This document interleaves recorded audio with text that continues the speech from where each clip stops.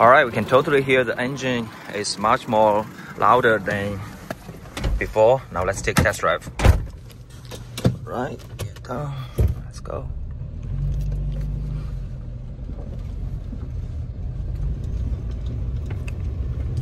So overall, it feels more responsive. The gear shift is faster, and you can definitely hear the engine from the cabin. I guess everybody says loud is better, so I guess that's a good thing. These are the tools I used for this project. 10mm, 10mm, the special valve adjustment tool for Honda. 19mm, this is for take out the spark plug. The filler gauge already marked intake and exhaust. Flathead screwdriver, a pry tool, a tray for the bolts. Step 1, take out the two 10mm here and here. Lift this up, put it aside. Take out the two bolts here and two at behind, and lift this up. Once the bolts are out, you can lift a little bit, press here, and pull out the connector. Next one, take out the spark plug. It should use a 16mm socket, and I'm using the long one because the short one won't reach it. The way to do it is to drop the tool into the holes and turn. Once you don't feel the resistance, you can lift up.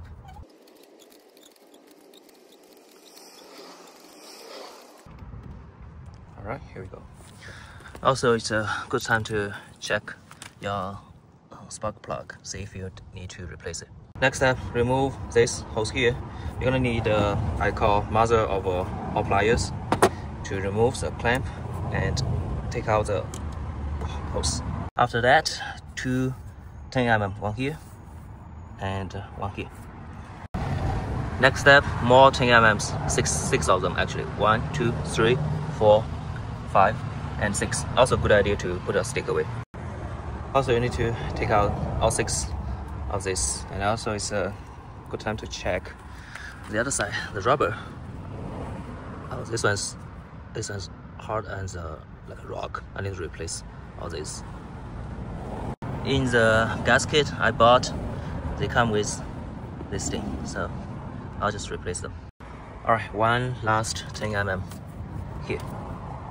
Okay, now everything's clear. We can use a pry tool to pry at this corner.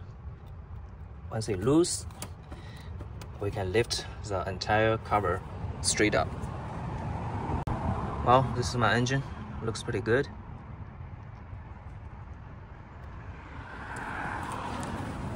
This is my cover.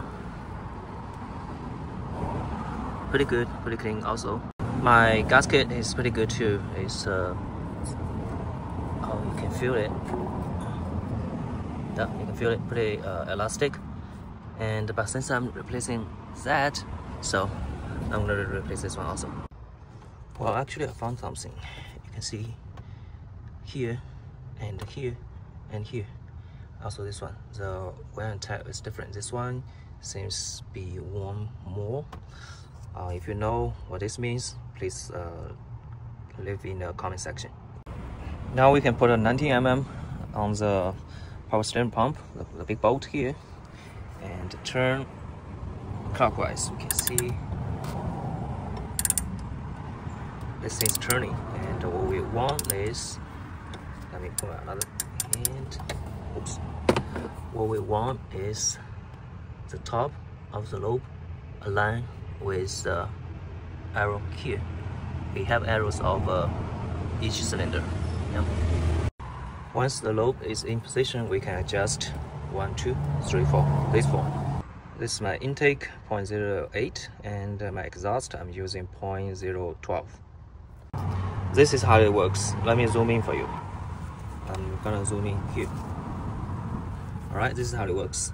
I use a screwdriver to demonstrate. This threaded rod, alright, so when it turns, it goes up and down. It goes up and down. Let me loosen it. When I loosen it, you can see I can lift this thing. Okay, let me show you. I can lift this whole thing up and down. But when I tighten it,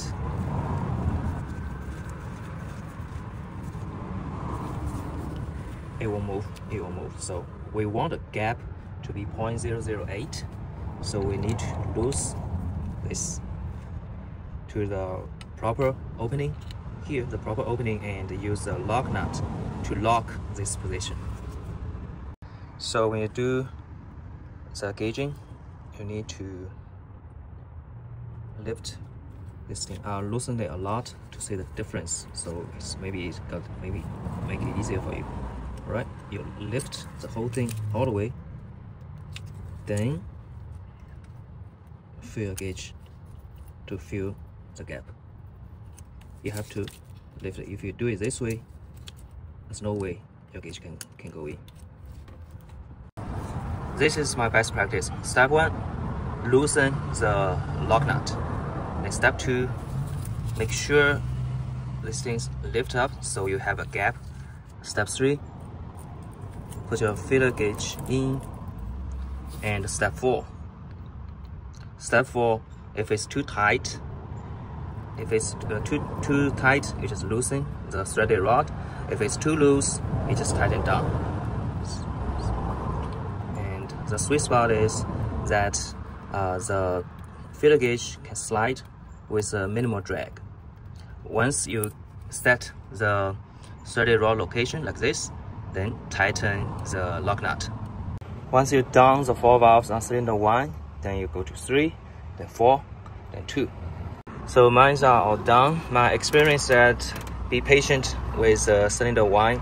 It took me half an hour to do this one alone, but once I get a hang of it, I done the rest of 3 in 20 minutes. Before we put everything back, it's a good idea to wipe this surface. And also get rid of the Honda bond, the old Honda bond at here, and here, because we're gonna put in new bond. Alright, everything's back in. I'm trying to warm up the engine. I can hear the sound is significantly louder than before, but everybody says this is good, so I guess this is good. Alright, that's it for this video. Hope you like it.